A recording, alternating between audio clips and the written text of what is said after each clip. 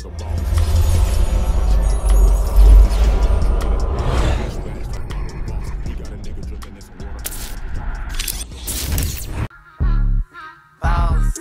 we on BossTalk 101. Yeah, we gon' talk, we gon' have fun. We be on fire. Check it. It's a unique hustle. It's your boy ECEO, and I'm here with the lovely official, Miss Jamaica. What's going on? Yeah, my dad, all going with you. Oh man, it's been a rainy day outside today. Extremely. Say, man, we're on BossTalk 101, man, and sometimes we have people to come in that I feel very strongly about when the conversation starts, because I know that people are about to get something, some help, some healing. We got Reverend Gary Nelson here today, Mr. Gary Nelson here today, Brother Gary Nelson here today. What's going on, brother? Oh, it's going good. It's going good. Going good? Yes, sir. Man, it's good to have you, man. So just thank you for coming on the show, man. Yes, sir. Yes, sir. You know, being out of Longview, Texas, man, from a young age, man, because I like to go all the way back. I don't like to start. That's why I told you, if you don't want me to ask, because I'm going all the way to the woods when, you know, yes, sir. when it was really, you know, outhouses almost back in those days. I'm trying to get all the way back so we can come up. Yes, sir. Yeah. Already. So just give us a little bit about yourself. Oh, man, I was country boy, and there you go. Born in a family of about 7 boys and 4 girls. 7 boys and 4 girls. Yeah, we kind of shuffled around a little bit, moved to Houston in my young age. We stayed up there a couple of years from the time that I was in the 1st and 2nd grade. By the 3rd grade, we had moved back to Longview. And kind of hard on us coming up a little bit, you know. But, you know, we made it. Yeah. We made it. And by the time I was 14, I lost my dad. Okay, at 14? At 14, yeah. How was that? How was that growing up without a father from 14 on up?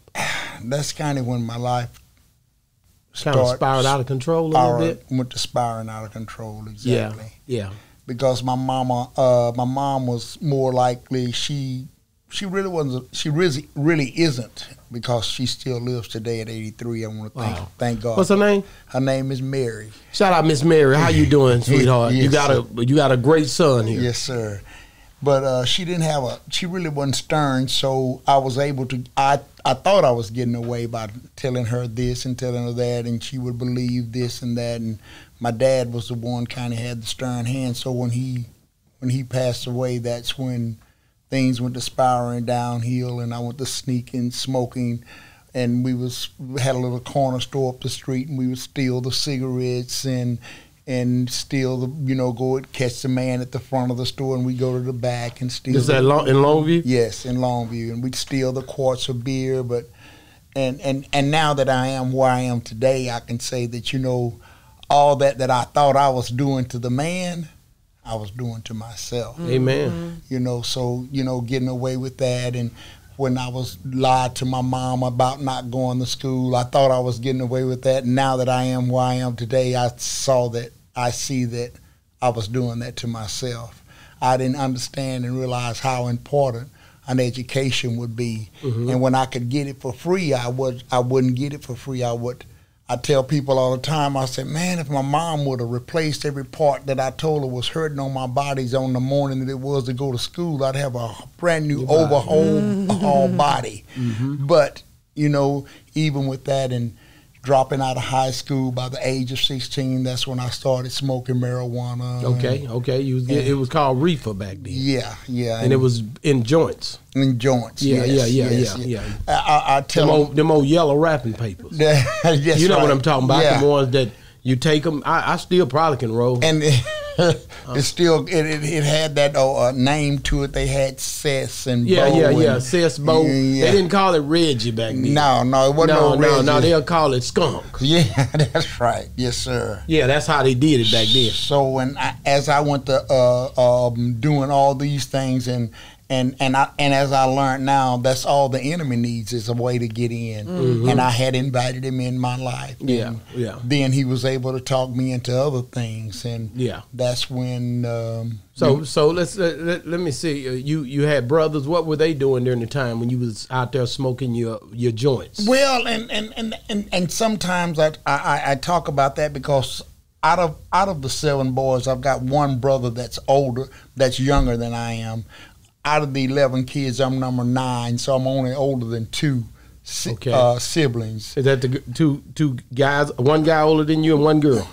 I'm older than one. I'm older than one girl and one guy. Okay. Everybody else is older than me. Right. I've got 9 brothers and sisters older than I am. Yeah. Or 8 anyway. But I had one little young brother that was 3 years old when my father passed, and I was 14. So I'm like 12 years older than him. That's my younger brother Gabe. But shout out Gabe. As I looked at my life with Gabe, I tried to treat him in a way that I felt that my older brothers should have treated me. But because they was in a life of addiction and had a stronghold over their life, they didn't know how to treat my life. And see, as I have learned that those of us who are spiritual beings has got to realize that we are living through a spiritual warfare. And there's always something that's trying to bound us down from exceeding to the purpose that God had really created us to be. Okay, so your brother, he looked up to you quite naturally, right? With that big of a span between. How was your influence on him? Was it good? Was it bad? Well, it was good, and when it came to me and Gabe, even though I had started smoking marijuana and stuff, I didn't try to live a life to influence Gabe to do that. Okay, you try to keep him shun him away from it. Shun him away from it. But on the other hand, my brothers that embraced me in it, we was always in conflict about the way that I treated him, the way that I treated Gabe. Yeah. And the way that I treated Gabe should have been the way that they treated me. Yeah. When I walked into their circle as a 15, 16-year-old boy. Okay. As I look at it now, they should have pushed me away and told me, no, man, Dad's dead. You're going to continue to mind Mama. But they didn't. They embraced me in that situation. Yeah. Well, it had to be a tough time for all y'all. That's a dysfunctionality that steps in that, at that point, your world changed. Your family's world changed. Right. When you lose your father, I couldn't imagine losing my father at that age. I lost my mother at an early age, but to lose at 14 and to feel like you had that backing, I know it had to be tough on the whole family, the entire family. Right. To a certain extent. Because he really was the head, Correct. I don't care how old you was. Yeah. Daddy was the man. Yeah. Daddy was the God that you knew. Yes, during that time. And exactly. So as I looked at it as not blaming my brothers for anything about my addiction and what had happened, but I do look back at life and wish they would have been a little more harder on me. Yeah. Had a little more stern on me. And then even after I got stronger in my addiction, I kind of shunned away from my brothers and latched on to other friends in the street, and that's when my addiction to crack cocaine. Yeah, so the brothers never did crack. Yes. They did too? Yes. Because this was 80-something, 85, 90, yes. 86, 87? Yes, about 85, round in there. Yeah, I was running through there back then. Yeah. Not as much, but I used to come up there. Yeah. Yeah, I definitely know the area. So that's when the crack cocaine kind of came in, but I just didn't hang out with my brothers and do it. They just had their own thing, but I had kind of fell over into the trap, and I just kind of shunned away from them and went to doing my own thing. But I still kind of tried to hold a responsible life because I worked a little bit. Even in my addiction, I worked, and I worked for a while, and I had a little accident at just speeding up a little bit around the age of 21, and I got a hold. So you started smoking crack at how early of an age? About 18. 18. Yeah. That's kind of wow. Yeah. Because usually I remember being one that was in the environment that you didn't. It was the younger ones wasn't if they done it, they were hiding it like ever because they were. It wasn't as hard on them as it was the older or people, you know. And then it was an older friend that I had went to run. There it is. There it is. See, there it is, right there. Yeah. Yeah. And he introduced it to me in a joint. In a joint. A primo. I know exactly what you're talking about. And he didn't tell me what it was, but I gotta admit this day I liked it. DMX got the same story that you had. That's the same thing he said. Exactly like he said. Yeah. Yeah, that he was introduced to it by an older family member or a cousin. But, you know, at the end of the day, you know, the devil is working in that whole entire situation. Yeah. That whole thing has got a whole mesmerizing state from Satan himself. Yes. Yes. So when he introduced it to me, I liked it. And man, I couldn't wait to get off work every day. Do it again. To smoke it again. But he did tell me one thing. They called me a nickname that just kind of stuck with me all of my life. My name is Gary, but to everybody I've always been Tab. Okay. So he told me, he said, Tab, man, let me tell you, we smoking this and I see you like it. He said, but don't you never mess with that pipe, man. Don't never. I said, man, I ain't gonna never mess with that pipe. But that's like telling the devil that you're not going to do it, and he's already in control. He's already in control. So, and that's what steered me away from this particular friend, because really, if he ever smoked a pipe, I never saw him smoke it. All he ever did was smoke Primos, but man, the way he loaded them Primos up, it was like smoking a pipe. Yeah. He had them in there. And that's what drove me to the desire to want to see what else. The next level. Yeah, there's levels to it. Yes, sir. So that's when you left him because he wouldn't go on and graduate with you. That's right. And you moved over to somebody who was doing bigger things. I get it. Oh, man. That's why. No, I get it. I get it because this is something that the devil does. That's what he does. He come to kill, steal, and destroy. That's right. So basically what happens is now he's pretty much going to isolate you because he isolates you first. That's right. He is always isolated from the jump. He never do it, you know what I mean, in a place where you with a lot of friends anyway. There's an isolation mentally. That's right. That he's using against you the whole entire time. Even though you was with your friend, that was an isolated moment for you to even think to go to someone else. Isolation is the way that the devil attacks you. That's right. So once he gets you in a corner, then he moves you how he wants to. He maneuvers you the way he needs to. He did that. Yeah. And he started me to smoking. They were smoking it out of the bowl first. And, you know, they had some kind of little old bowl way they do it. And, man, that dope, out of a bowl, it was a, they didn't, it was like it's a bowl. You put the crack on the top of the bowl. Okay. And they have like some kind of rum or something in the bottom of the bowl. Okay. And it was just all set up. And when you got there, you like, man, this here is different. Yeah. When they do it, it's so pretty. When the smoke go down in the bowl and it just light up and it just Yeah. And it was like, wow. And man, you suck that demon right down your throat. And then did y'all use cans too? But wait a minute, that was the first. We just said it was different phases. Yeah. That was the first phase. And even that phase there, you were still able to be level and maintain. Okay. And when it came to the straight shooter, and the can, the straight shooter, that was a different phase. Okay. Yeah. You okay? I got you. So and I know you about to go into detail. Yes, even with the straight shooter, I met people, man, it used to embarrass me to the max.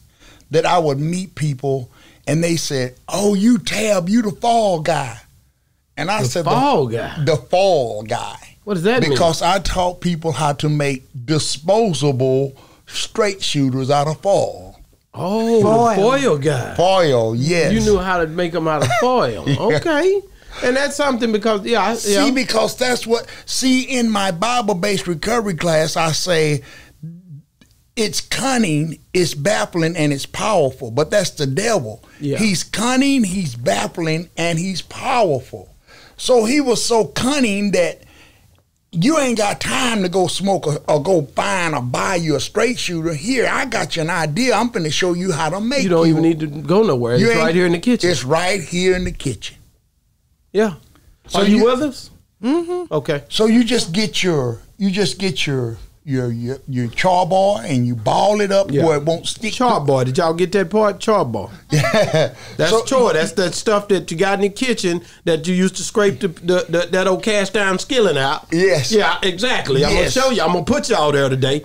You take that the charbor. That remember the little puffy, scrunchy little metal thing that you scrape the skillet out with? Yeah. They would take that, stick it in a foil, you stick it in an antenna, you stick it wherever you could stick it to kind of, it was like a muffler. That's right. There it is. There it is. I don't know much about it, guys. There it is, but you ball it up because you didn't want it to stick too many holes through your foil. And you would roll that up, and that's how you would smoke it. But the only bad thing about the foil was you didn't get to push it.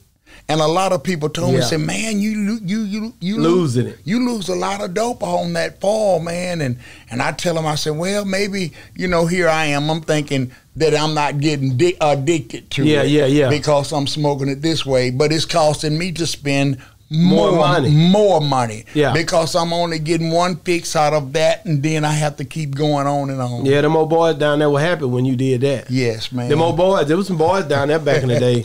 Shout out to them Davenport boys, all of them. Yeah, I know. Yeah. Hey, man, I know about everything. Everything you could ever think of.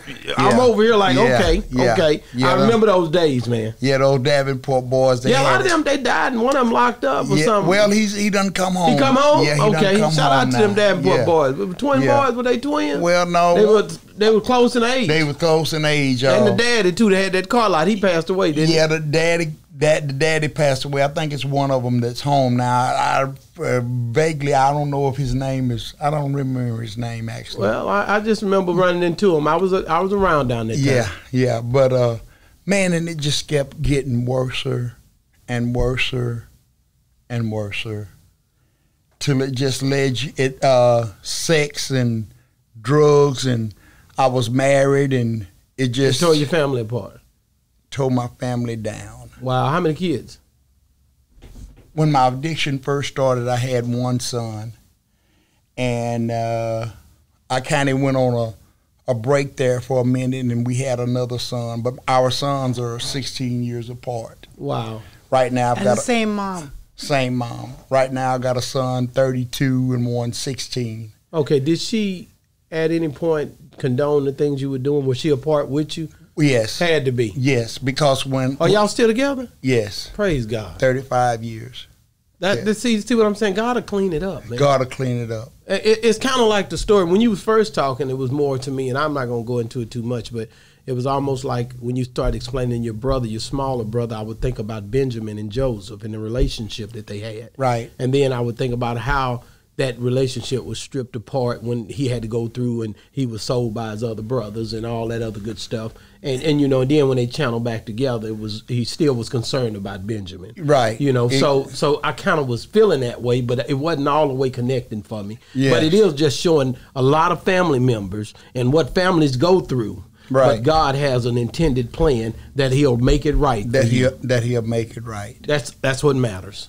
And even in the first part of my addiction, just backing up a little bit, when I first met my wife, she and I were smoking marijuana, but she was smoking marijuana with me.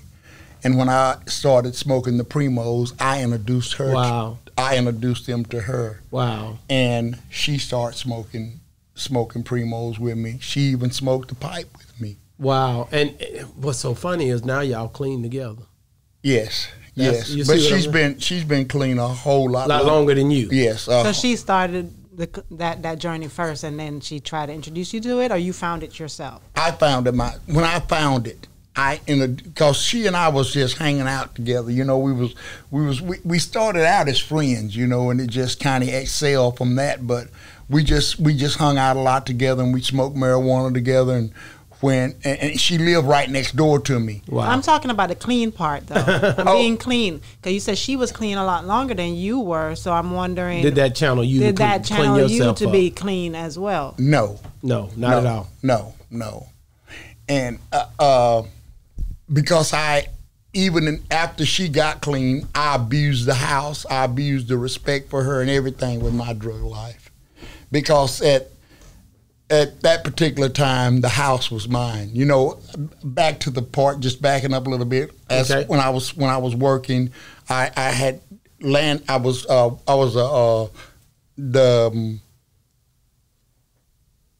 the head of the wash rack. I was working for the Brew Pontiac there in Longview, and I was gone one morning in one of the cars, and I had a car accident with the Longview Cable Company, and that's how I ended up with a bunch of money. Wow. So I was about 21 then, but like I said, I always tried to have my head on straight. So instead of taking all that money and blowing it on drugs, which I did blow all right smart of it on drugs. You bought a house. I bought a house.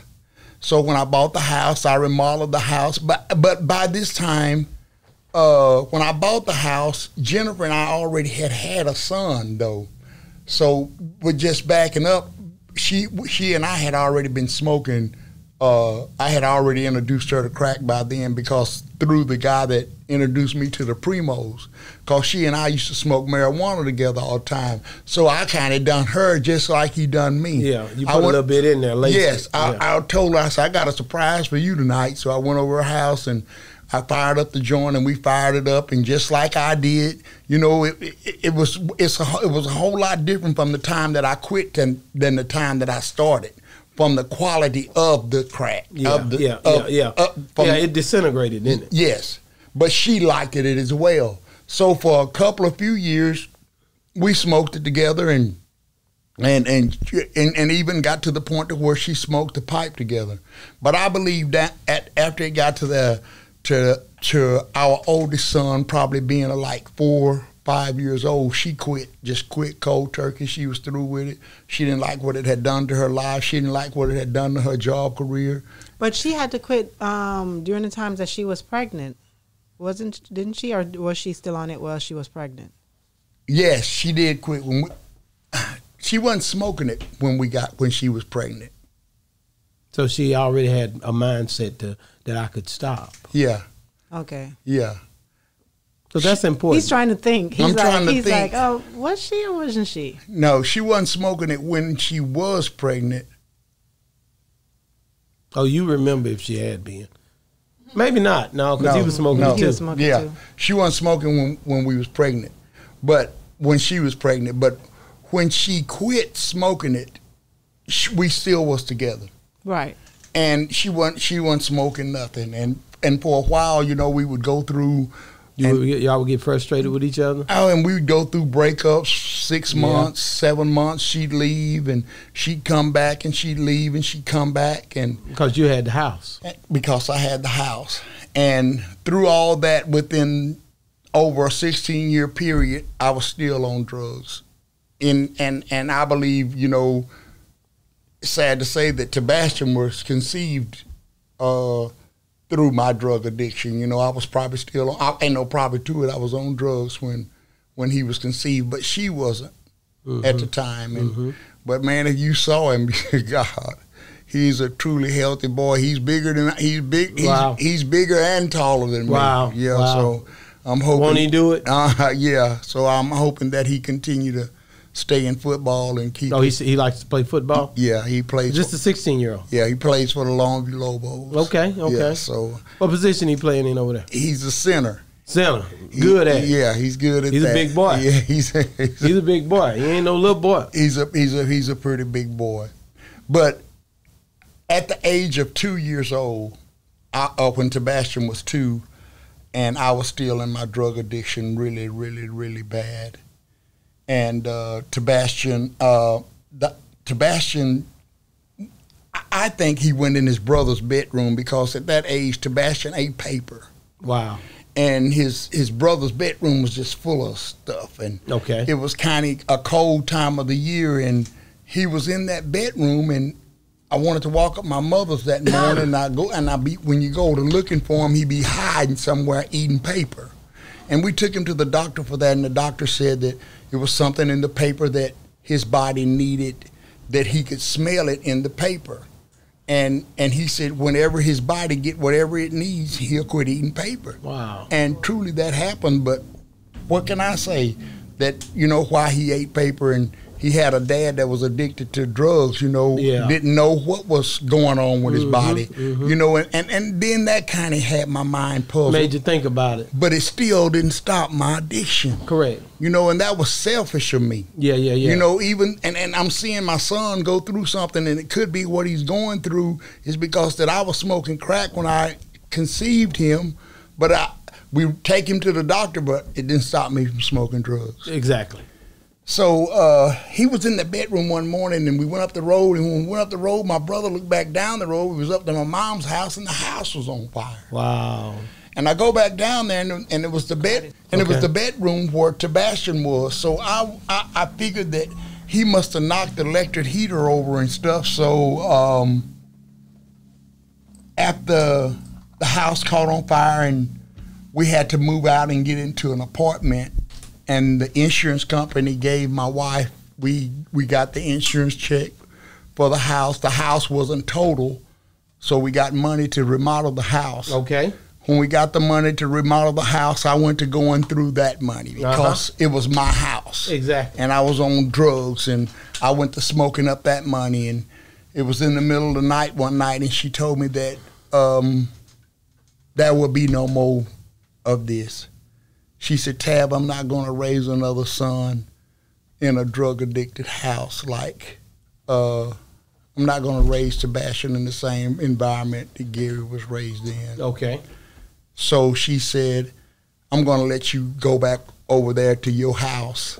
She said, I am the mother of your kids, and I could take you for everything, but I'm going to just take the money and make a life for me and the kids, and I'm going to go on. So we departed at that particular time, and this was What year was that? This was 2006. Wow. This was our longest breakup ever because How long did it last? 5 years. Wow. This was the longest. We had broke up over the years for 6 months to 7 months, and but never a year apart. And even in our breaking up, her mom was living then, and she would go back to living with her mama, but I would be able to go over and see Gary. It wasn't really, but this time here it was different. She was just fed up. Yeah, she was more stern with, I'm going to go ahead and let this go. Let this go. So after that, I was still in my addiction, but I got a job. I was remodeling houses, and when you're remodeling houses, you tear out good stuff, and I was able to get stuff to bring home to work on my house without buying it. So I was steady putting the house together, living on a utility pole, living up in the burnt house, but I was still in my addiction. Yeah. So Jennifer come to me one day, and she tells me, she said, well, obviously she was out of money, and they was living in an apartment. She said, I'm fixing to get a loan, and I need this house. I need somewhere to raise these kids. At this time, 5 years done passed. Gary's old enough. He's done went to having kids, and they all scrunched up in an apartment. I have a sister who lives here in Dallas, and I asked for her advice, and I said, well, she wants the house now. What do you think I should do? And she said, well, you said the house was for your kids and your wife. So I moved out, not only giving her the house, but I even put it in her name. Yeah. But it really wasn't no more my house than it was for hers from the beginning. That's That's correct. She's my wife. But I put it in her name, and I moved here to Dallas with my sister. And when I moved to Dallas, my addiction kind of broke some, but it really wasn't. It wasn't as stern as it was when I was in Longview, but it wasn't as serious because I was in an unfamiliar place, so I couldn't get it as much as I wanted to. But as I worked, I'd catch the bus to Longview sometime and spend the weekend down there. Having a good time. Get high the whole weekend and stuff like that. And so that kind of went on for a while. And by the time Sebastian was 7, Jennifer invited me back to come home to Longview. He called me one night and he said, Dad, my mom said she needs you to come to the house. and clean this swimming pool out for us. You know, I had a swimming pool in the backyard at the time. We've taken it out now. It was an above ground pool, but I worked for the pool company, so a friend and I took above ground and put it in the ground. Wow. Yeah, so, and it was a pretty nice pool. So I went home and I fixed the pool up and ended up staying around a while. Well, now I'm back in Longview. Wow. It's turn up time. Them old friends, they still out there. Yes, bro. They happy to see you just like she is. And I turn it up. Turn all the way up. All the way up. Well, it wasn't 3 years then. I was on my way to prison. Okay. Because I had got really deep in my addiction, man, and I was going to Lowe's and Home Depots and places like that. Scamming. Oh, man. Doing things that I thought I'd never do. Yeah. I was stealing. Picking up a whole pickup truck full of stealing stuff. from people's yards and but it was by the grace of God that I'm alive today. You know, just that walking. You didn't get shot. Walking up in somebody's yard, taking stuff, man. It was out of control. I'm talking about. I feel sorry, and that's why I take a delight in teaching the Bible-based recovery class, because I try to tell people that I wouldn't desire to see nobody go through. How long did you stay incarcerated? What I went through. I stayed incarcerated 2 years and 10 months. Okay. But when I got locked up in the county jail, I knew that it was time for my change, man. And I was 47 at the time. I'm 53 now. And I looked after I slept for a couple of days, and I went and looked in the mirror, man, and my hair had growed out on my face, and I said, man, God, I'm an old man, you know, and I have allowed myself to come to this point, somewhere I thought I'd never go. I had been in and out of jail before, but it was for tickets. And when I was in my addiction, you get a ticket, I didn't pay it. That was back when you could lay a ticket out overnight, but that was the only thing I had ever been to jail for. This was serious. But I was so into my addiction, bro, I forgot that I was already facing state jail time for shoplifting at Kmart and got caught. Now it didn't even register. I didn't even remember when they got me out of there, and I just was steady running. Wow. So when I got into jail, man, and I fell on my knees and I talked to the Lord, and I told him, I said, Lord, if you could help me get out of this, Lord, I will give my life to you, and I will change and be a better person. And my sister here in Dallas, I wrote her and told her about what was happening, what was going on, and I make her laugh sometimes. And the sister that you're talking about, is this your younger sister or your older sister? This is my older sister. Now, she's not a part of the 11, but she's my sister. She's my daddy. She's my dad's oldest daughter. Okay.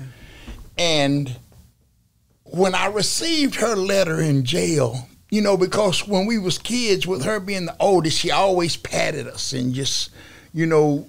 Like a mom. Yes. So when I received her letter in jail, I just cried, and oh man, I cried big time before I opened the letter, because I know she's finna pat me. And I make her laugh when I tell her, when I opened the letter and it said, take your medicine. This is good for you. And I wiped my eyes, because it wasn't funny, you know.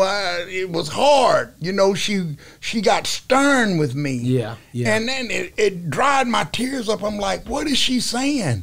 She was letting me know that what you're fixing to go through is going to be good for you. Right. Yeah. She said, take your medicine. So, in other words, God chastens the one that he loves. That he loves, man. And out of all I went through, I knew that it had to be God.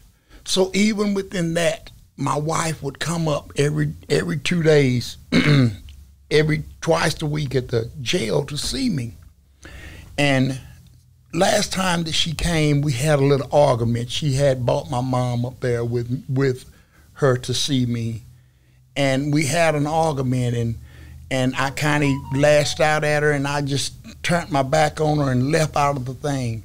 But even when I left there and got to a prison, she wrote me for a couple of times and sent me some money a couple of times. Wow. And I was kind of dependent on that and dependent on her and dependent on them letters. But God had a plan for me, and I had made a promise to the Lord. And all of a sudden, my wife just quit writing. And I would write no answer. And I would write and no answer. And that went to reminding me of when God hardened Pharaoh's heart. Mm-hmm. He hardened her heart for her to turn her back on me. And when she turned her back on me, that even made me seek God's face even more. Yeah. And man, I would have dreams about smoking crack every night. I would dream about it. Wow. And I would kept on praying and asking the Lord to deliver me from this and deliver me from this. And I would wake up in the next morning after I done dreamed about it, and it was almost like I was angry with God. I said, Lord, I asked you to take it away from me, and you didn't take it away from me. And I'd go to bed, and it happened for like a week. And one day I was out on the rec yard, and I was walking around the yard, and something just clearly come to me, just like I'm talking to you, and it says, what did you dream about last night? And I thought, you didn't dream about anything. And it wasn't there. Wow. Man, and they thought I was crazy. And I went to praising the Lord right there on the red yard because I knew that I had been delivered. It just asked me clearly, just like I'm talking. It said, what did you dream about last night? That's a blessing. That's God. And I thought, and I said, and man, I just went to praising the Lord. I said, Lord, thank you, Jesus. Man, it was the best feeling that you could ever have in your life. I was delivered. I was completely delivered, and and I tell you, there in prison, I was set free. And that's when I ran into the man that I teach the Bible-based recovery program through, and he was teaching Bible-based recovery, and I was an addict. What was his name? His name is Pastor Dan Lund. Dan Lund. Shout out Dan Lund for doing what he's supposed to do down there. Yes. Was he a chaplain? No, he was just a guy to come down there? Just a guy to come in the prison. All right. And he's teaching recovery out of a recovery Bible. I didn't bring one of my Bibles with me, and what's so good about this recovery Bible, you can get sobriety and salvation at the same time. And that's what my Bible-based recovery programs are based on, that the Bible tells us that a man that builds his house on sand is a fool. Because what are you going to do when the wind and the rain comes and the storm and the wind beat up against it? Your house shall fall. But if you build your sobriety on a solid foundation and build it on Jesus, when the devil come with his fiery darts and the wiles of the temptation and the things that he come at you with, you got something to stand on. You got God to stand on. You got his strength to stand on. And that's what that's what I have learned. Do I still have stinking thinking? Yes. Man, I'll be riding down the road sometime and I said, Lord, where did that thought come from? No. I think that's something that everybody encounters. There's nobody in this room that don't have the same thing going. That's right. So, and I think a lot of times people, just because they hide it a little better, you seem to think that there's something that they're not because you don't see it. You know what you're thinking, but you can't see into what their thoughts are. And they don't broadcast it because you have a lot of people who are, whether preachers or just individuals, who will never say that I think of bad things sometimes. They will never make it known. That's right. But we all do it. But to me, when that attacks you, you have to first recognize, oh, that's the devil. Right. You're not going to win today. You need to go on somewhere. In the name of... And that's really what it is. Let me just say, also, the time when you was incarcerated and you heard this voice, I'm quite sure that you were reading your word and doing things that where you were filling yourself up. A lot of times people don't realize it, but when you get to a point where you're broken, and God starts to replenish you with the word. If you got something to put in there, then it starts to fill you up. It's like a food. It's a nourishment spiritually. And so that's what happens. And you have to take so much until you can break the curse that the devil is using against you. You are so exactly right, brother. Yeah. Because that's exactly what, and that's why. You was reading your word. And that's why I tell you the part about how I would get so angry with God, because I felt that I was doing everything right. You was reading. I'd get up and I still do that to this day. Amen. like coming here today, I got up at 2:40. When I got up, it was 2:48 this morning. Amen. I got up to find for the Lord to give me a message for the church today. But when I'm just on a regular daily basis, I get up just like I was in prison. 5 o'clock every morning. Give God the first part of my day. I haven't changed nothing from the day that He delivered and set me free. The same thing it took to get it, it's going to be the same thing it takes to keep it. Amen. And that's where I was, and that's why I would get mad when I would dream about it. And I said, "Well, Lord, I'm doing everything I'm supposed to do." And but you still had some things you had to let go. And God, I believe in forgiveness and forgiving yourself. I'm not even talking about others. Right. Just forgiving yourself for what you done to be in the situation you was in. Yes. You had to be able to do that. And when that truly happened, I believe that's when the whole bond is broken. Man, I don't know where you know that. No, I'm ready. That's pretty. I promise you I'm ready. That's pretty deep. Because that was the hardest thing in the world for me to do. Forgiving yourself. To forgive myself.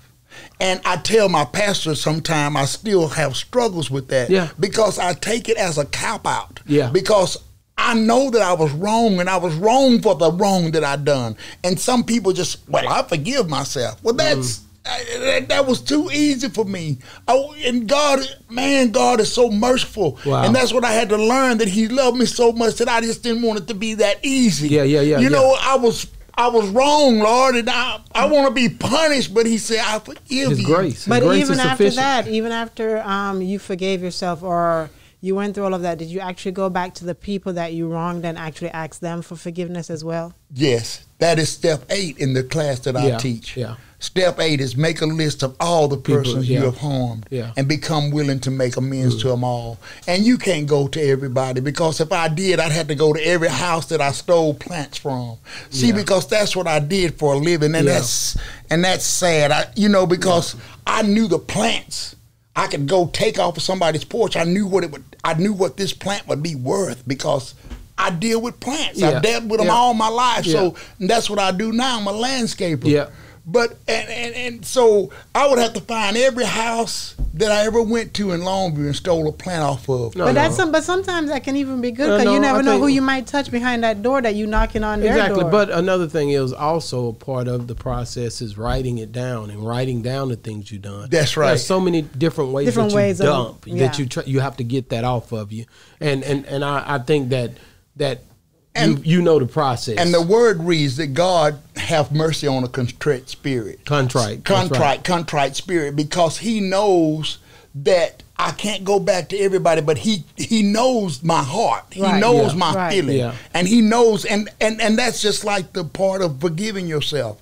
I was so remorseful and so hurt about after He took the blinders off, because it talks about it in 1 Corinthians 4:4 about how the enemy of the world have your eyes blinded till you can't clearly see. So after my blinders was took off and I saw how wrong and how hate and selfish and just corrupt that I was, that even though that the forgiveness and it was all free, that I didn't deserve it. Well, that's what David said once he had come to a realization of what had happened with him in 2 Samuel chapter 11 with Bathsheba.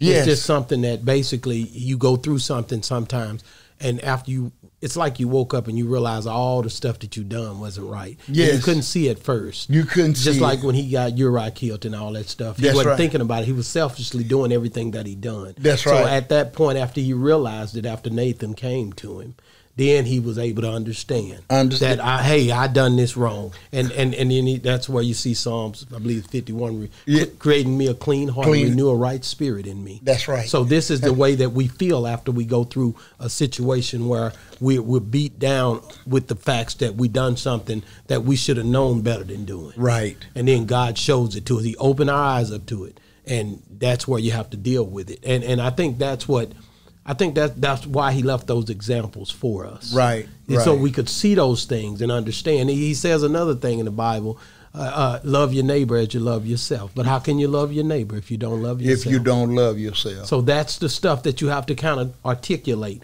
and maneuver in so that you can be healed. That's right. That's right. And that goes a lot back to the steps in the recovery program.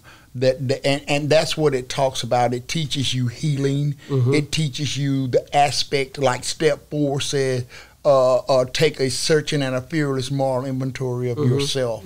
That means there are going to be times going to come up in your life where you want to condemn somebody else or say something about somebody else, but check yourself. Yeah, it says sweep around your own front door. And these are the things that lead you to forgiveness. These are the kind of things that break, people don't believe it, that break strongholds, take down barriers that the enemy they have put up against you. And until you break these things, just like you talked about me being in the Word, and it was good. Until you break these things, can't nothing get in. Well, see, that's the thing that I really, when I teach about reading. Like, what got you delivered was really God being in you. Right. His word being in you. Yes. Now, this is the problem I have with a lot of things that go on in our modern day Protestant Christian churches and people who say they believe in God.